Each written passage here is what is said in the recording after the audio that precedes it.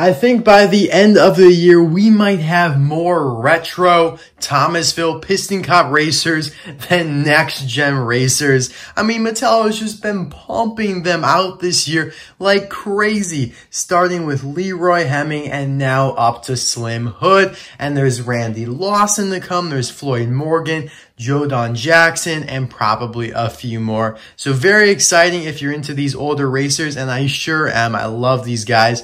It adds a different flavor to the Cars universe, being from, kind of a previous era. So they are, they still have those aspects that we love about Piston Cup racers, but they're still a little different, and that makes them unique. So guys, welcome back to another Disney Docket presentation. Of course, Slim Hood here came out of 2020 Singles Case T. I unboxed it in store, so check out that video in the description below or the card suggestion pop-up in the top right-hand corner. Pretty exciting stuff. So anyways, let's just get right into the review here of Slimbo, as I like to call him. So first of all, I love the artwork. He looks nice and determined, but still pretty friendly. And you can even see like almost all of his details and decals on the side there. He is in Doc's Racing Days series with the number 51 up there.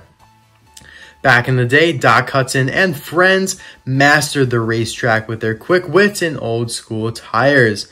So you can see on the back here, you have Weedle Lee, who is also in this case, and I will be reviewing him soon, but don't expect him for a little while. That review will be not as soon to come as some others. Then there is Slim himself, a prototype image of him. You have Duke Coulters, who was already released earlier in the year, but got reissued in Case T. And there's Heyday Smokey, who's been out, obviously in a 2-pack, 4-pack, and a couple times as a single.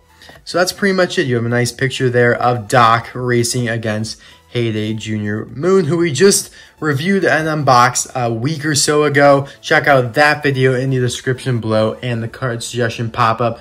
Of course, that was the 2-pack with a brand new release of Eli Turnpike.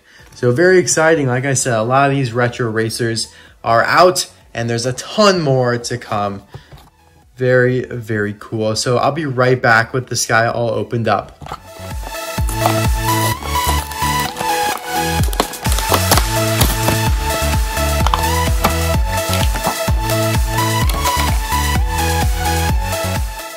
All right, so here is Slimbo out of the package, and he looks awesome. He's a little bit differently shaped than I had imagined him to be. I thought he was going to be really similar to Leroy Hemming's model, but he's actually a little taller, a little thinner, and we'll do a deeper comparison in a couple moments here. But first, I'll put up any images I can find of him from the movie there on the screen. Again, he is a background character. He didn't speak in the movie. He really wasn't shown prominently, so likelihood is that we probably won't be able to get a great picture of him, but I'll put whatever I can find. All right, so let's dive right into the review here of Slimbo. So first of all, the expression. He's got green eyes there. Eyes are looking a tad grainy, but we got to get over that. We got to get over this tile and grainy stuff because it seems like it's not going away. Although maybe if we complain about it enough, they will listen to us. I really do like, though, that they included 9 here on the front. It's something that we don't really see too often, numbers being on the front bumper. But I think it looks really nice. I also like that they included the X on the headlights there, which, obviously was on the card art, but I didn't think that they would actually convert that over to the diecast. But they did, so that's awesome. Love the smile. Gives them some character. Love the nice grill there. You could feel the indentations. A little silver pinstriping going on here on the hood. The hood itself is clean, no decals, which is a nice classic touch.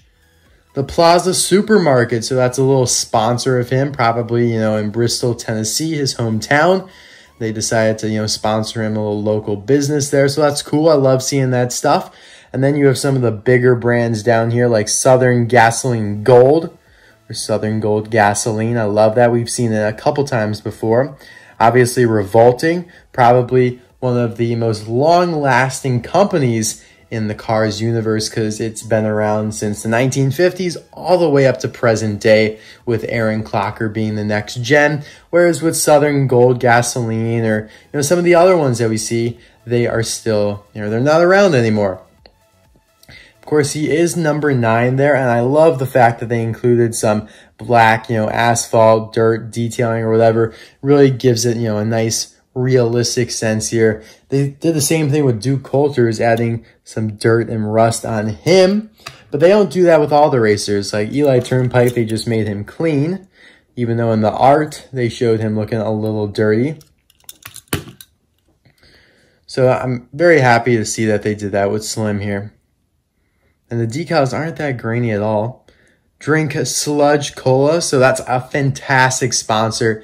I'm not entirely sure if it's related to Sludgy, which is one of the sponsors that was featured on Chick Hicks in Cars 1. Now, I do have this Cars 3 Chick Hicks here, and we're going to see if it made its way onto this version at all here. We're going to take a look. This would be fantastic if it did. I'm probably looking right at it, but I'm just glossing over it. I see a bunch of other sponsors that didn't have racers. Why can't I find Sludgy? Where you at, bro? There he is. Hidden behind the headset there. Sludgy.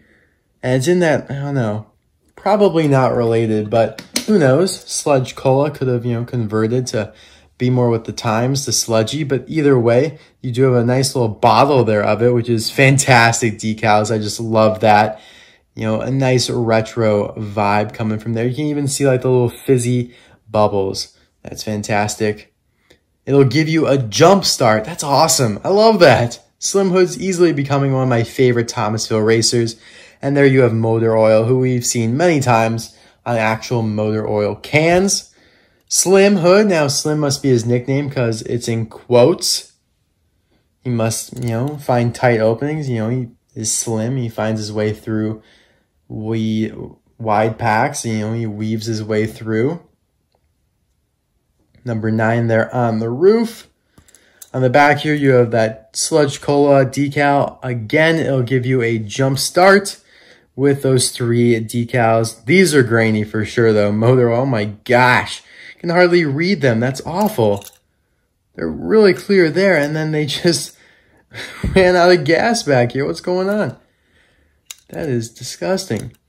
Anyway, you can see his license plate there is LO2-02M. So again, you have initials paired with a birthday. Can't quite think of who this would be.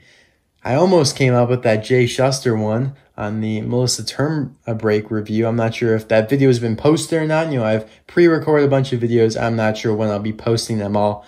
But, there's a little story with that one. I cannot read actually, it should say Tennessee above it. And it looks like a date, 1955. Sweet, I actually read that. Maybe I'm not getting so old after all. Tennessee in 1955. Sweet. You can see the little trunk outline there with the hitch or the, lever to release the trunk. And then you have these little tail fins here, which is a nice touch, along with the gray line going across him. Decals on this side are the same. Taking a little note at his tires here. They're just black with black rims. Base code is M24A, so that's the 24th week of 2019 at the A factory. So a fantastic release here. I'm very happy with it. At first I didn't think I'd like him that much, but he really grew on me just literally over the past 5 minutes here. Now, Cal Weathers, the Thomasville version, who came out probably about a year ago now, he based himself on to honor Slim Hood here. The name just lost me for a second. That's why I hesitated there. But so we've kind of already seen, previews at what these decals would look like because Cal Weathers previewed them. So, of course, you have 42 on his front there with the just clean hood. So I like that a lot. Now, they did include vents, obviously, because he is, a new racer. So he still has to have, those necessary components. So it's really just the decals and the paint that they changed. You have the rims looking gray. They should have made them black, honestly. So the number is in the same kind of style there, although the font looks like it's still Cal's normal font. So you have the Plaza Supermarket, Bristol, Tennessee.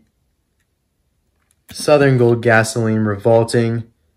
Does not look like they included motor oil. Oh no, they did. Back here they have motor oil, and they have Sludge Cola. It'll give you a jump start, so I love that. Again, the decals do look a little simplified there. It's a little different coloring, so it's a lot more red, a lot brighter.